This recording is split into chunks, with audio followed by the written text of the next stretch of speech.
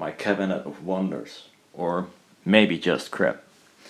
I was cleaning up here and making some room and doing stuff, putting stuff in boxes and such. And I noticed the weird collection of... Oh, sorry. Sorry, pussycat.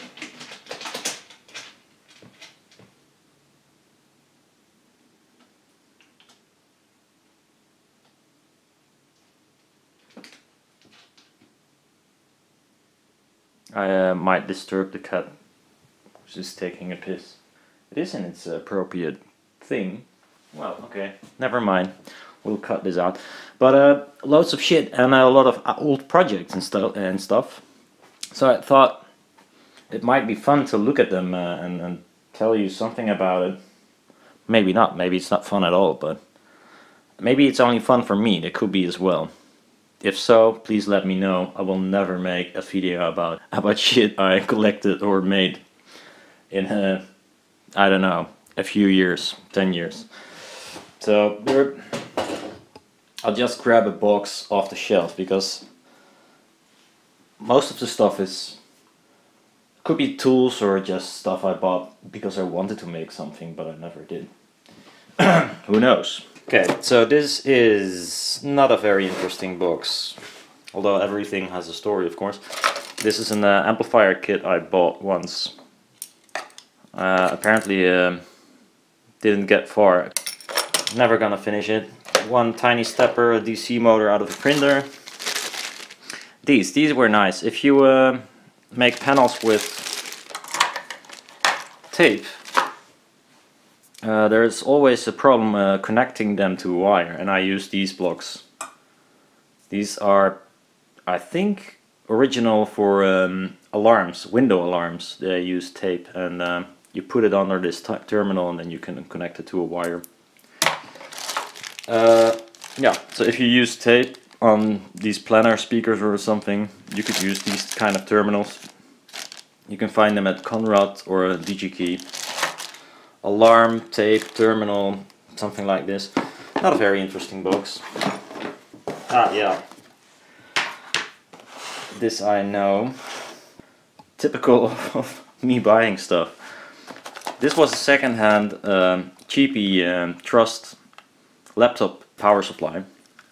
And the nice thing about these is that they got different voltages and are quite...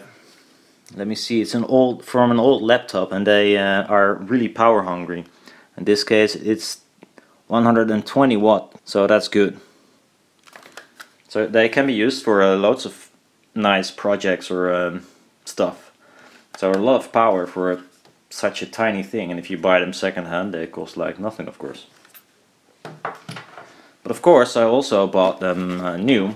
So this is... yeah, this is the sort of Meanwell kind of power supply. Also bought it for a Class D amplifier.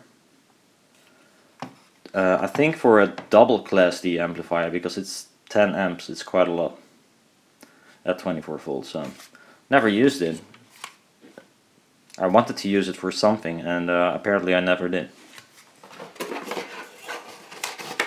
I think I want to make an active system.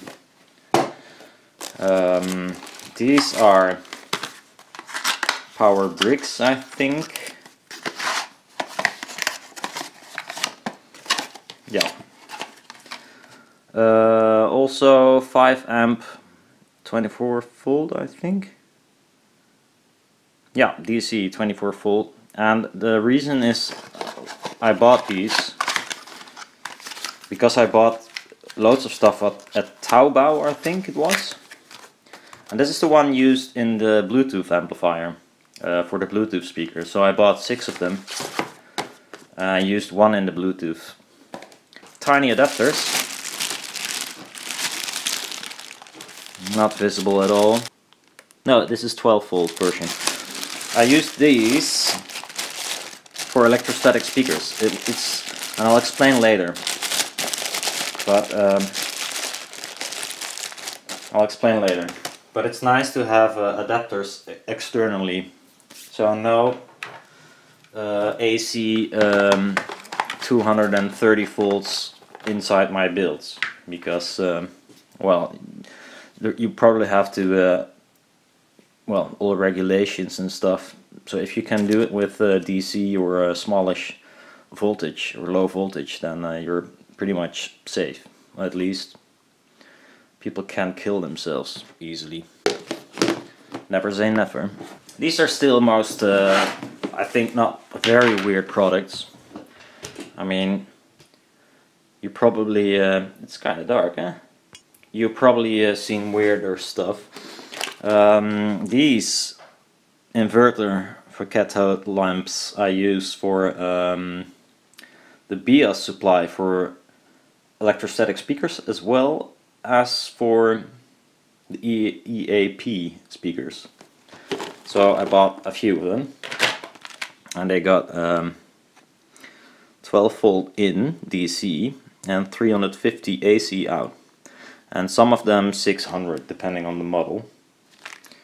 This is for a small lamp, so it's lower voltage, but this one is for 420mm lamp, and it has 700 volts out and starting voltage of 1100. The cool thing is that you can adjust the AC output just with DC voltages. That's where the adapters came in. I use an adapter, then I use, let me see, these, I think LM37 DC-DC converters. Do I have one without packaging? No. I bet I do. These ones, a typical AliExpress product. You can adjust the voltage here. So adapter goes in here. You can adjust the voltage here. Then the voltage, DC voltage, goes to one of these. Then you have high voltage AC, which you can adjust. This puss. Come here. Come on, puss. I know it's not a dog, but sometimes it works. So that's the this is the reason that I use these tiny AC adapters. Then this is a voltage amp meter. Never used it. This is probably again a voltage and amp meter. Yeah, it could be used for maybe a power supply. This is also a DC to DC converter, but a little bit more. Is it, by the way? Yes, I think yes, it is. But this, my cat is going mental. Hey, come here. Come on. Up. Okay, then these tiny things are load circuits for lithium-ion batteries. It's for a project. We'll see. We're not gonna use these versions, but they are quite nice and cheap. But it's not the one I'm gonna use. These are really nice. If you want to have a basic crappy bench ply where you can adjust the voltage and the amperage, these modules are quite nice. I think they were 13, 14, 15 euros maybe. And this is the model number. And you can adjust everything. It's really nice. You can find videos about these reviews. They're nice modules.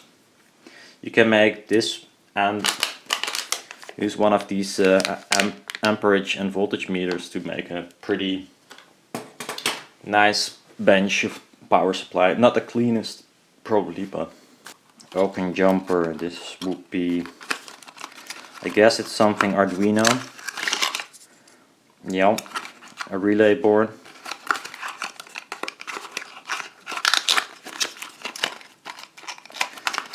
For me, I got these sort of I'm all into Arduino. I'm all into, well, not really, I'm not never been in Arduino, but then I do this a lot and I buy all kinds of shit for it, and then something else comes along, and then, well, what you got is loads of shit. This is a stepper motor for the Arduino. Only bought one because I want to test something. Then these Class D, these are really nice.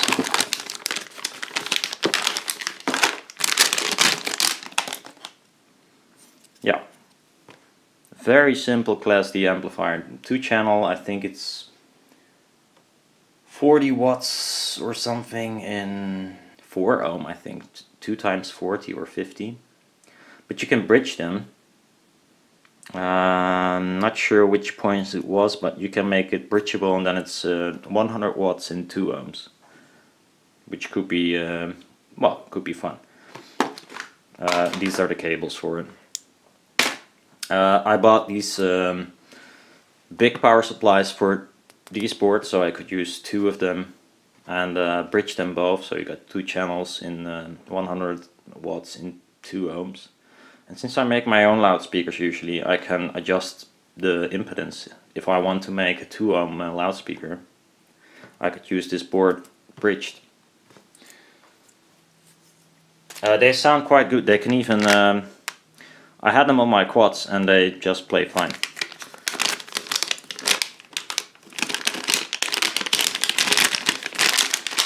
And if you bought, I believe it was, if you bought 6 of them, you will get the same Class D amplifier, but a bit better looking, probably a little bit more expensive, like way more expensive, but also nice board. Not bridgeable although, or it should be possible, but then you have to find out which connection you have to bridge, which I don't know. At the same time I bought some weird thing. It's a I think it's a 4-channel or a 2.1 channel amplifier with power supply integrated, because that would be nice. And this, it looks rather decent. No clue how it sounds, I never used it. But I think it was, okay, yeah, it's 4-channel. So it's 4-channel amplifier. So only this thing could power an active set speakers with ease, because I think the wattage was quite okay. It has some nice. You can just screw this to the metal housing or something. Get some crap in between, of course, but so dump it in. So this box I hardly open, and sometimes I do, and then it's like, what the fuck is this? Oh yeah, I bought it once to use for what was the project? But yeah, feels like finding money you lost, sort of. When I was a kid, I tried to on purpose lose money, or at least let it disappear somewhere in the house, and hopefully I'll find it and then I will be really happy.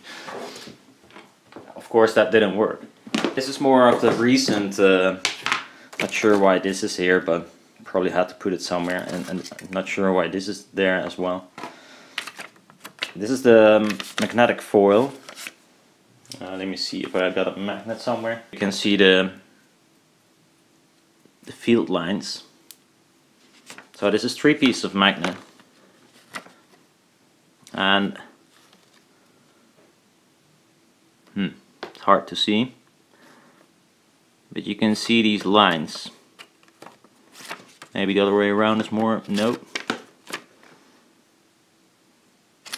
No, it's not visible, but this is you can see yeah, you can see the fields, but it still doesn't say what is north or south, so it is funny to see if something is magnetic, but it's not.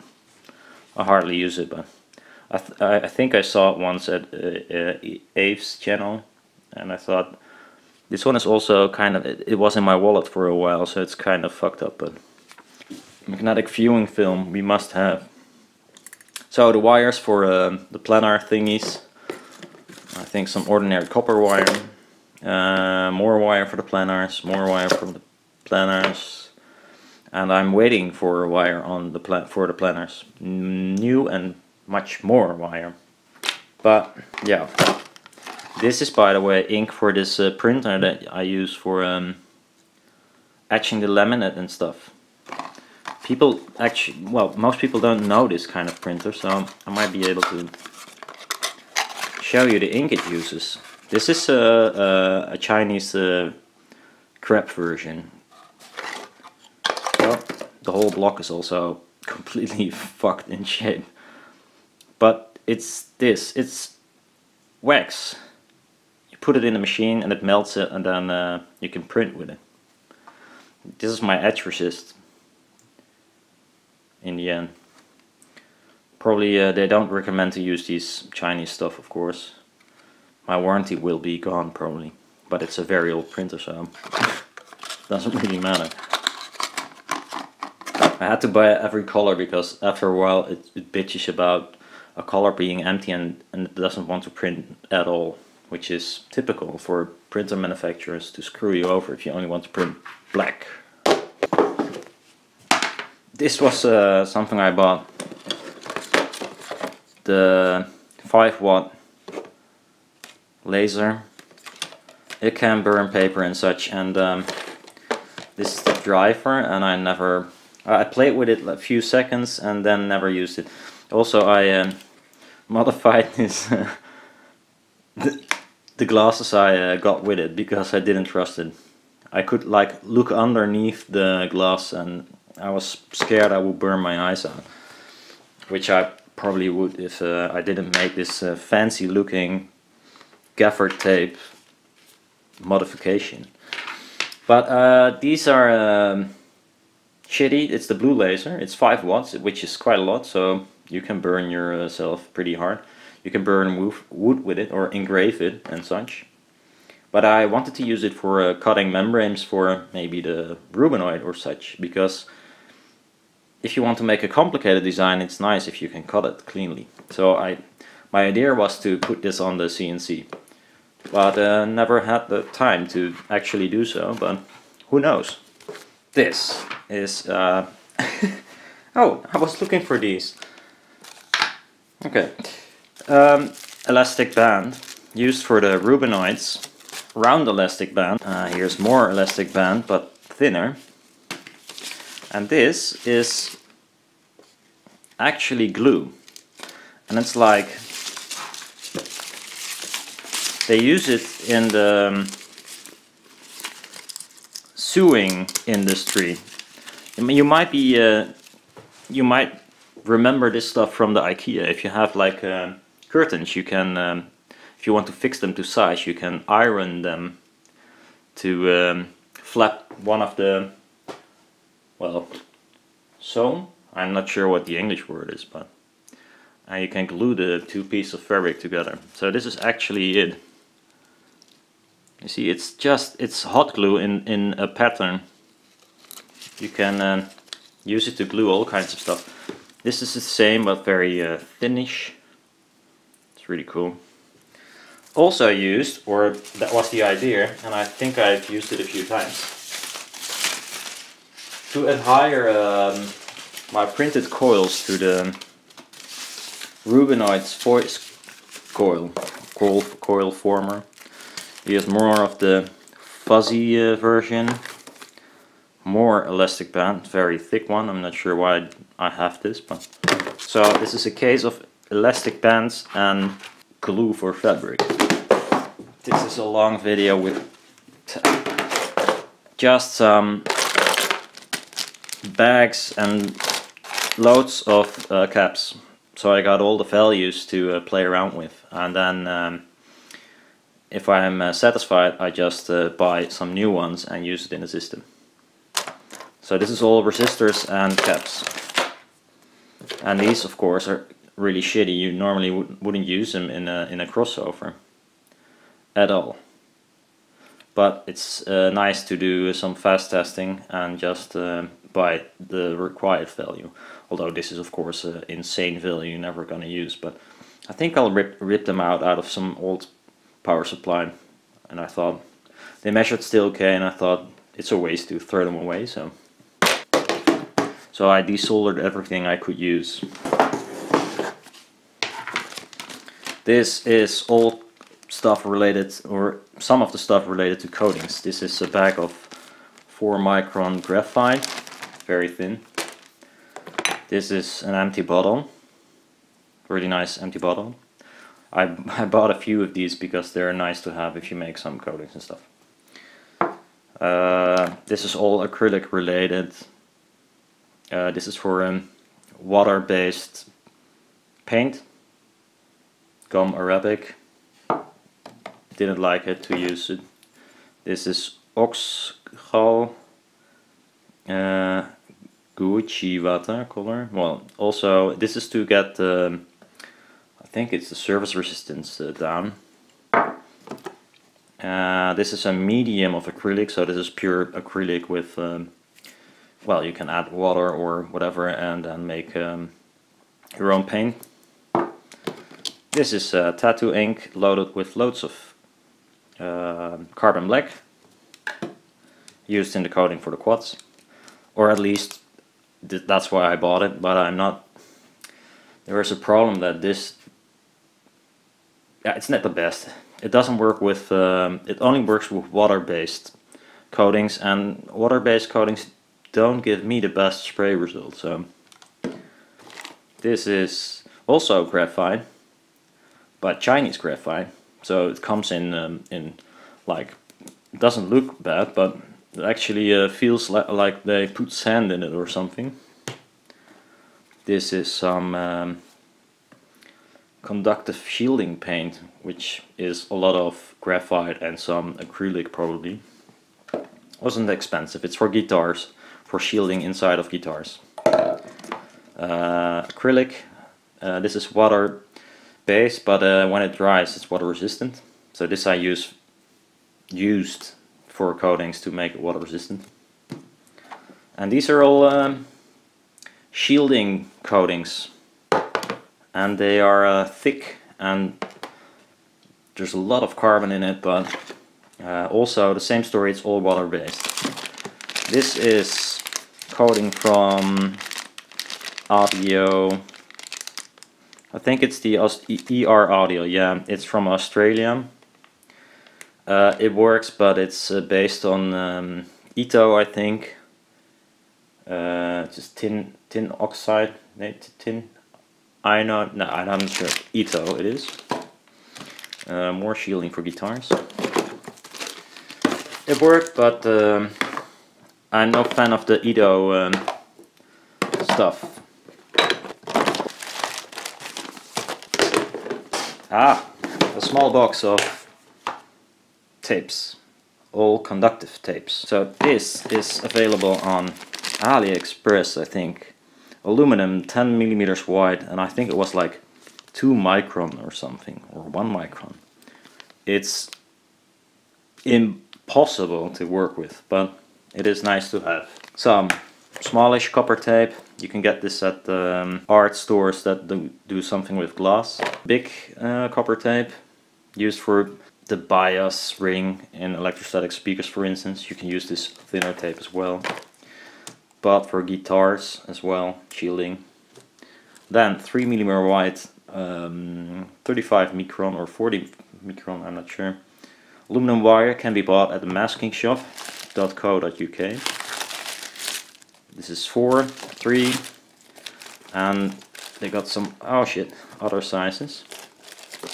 This is something I think Farnell sent me because they sent it the wrong width. So I had like 10 rolls of these, which I didn't order, but they didn't want it back, so that's okay with me. Then a 100 millimeter wide aluminum roll is because I didn't have the huge aluminum roll yet, and I wanted to print on something and play with the AMT stuff. So I made some AMTs with this, just a simple tape roll of aluminum. Put it in the printer, and there we go. So, aluminum stuffies. This is ridiculous. This is the typical Badger airbrush. Shitty. It's like €8 or something. And it comes with these cups. Okay, this is not the right cup, but similar cups. And they are actually quite nice if you have to do coatings on a bigger piece, like the quad panels. Also, their nozzle is a bit bigger than the typical airbrush, so doesn't it's not offended by thicker pieces. Shitty Revel as well. Compressor.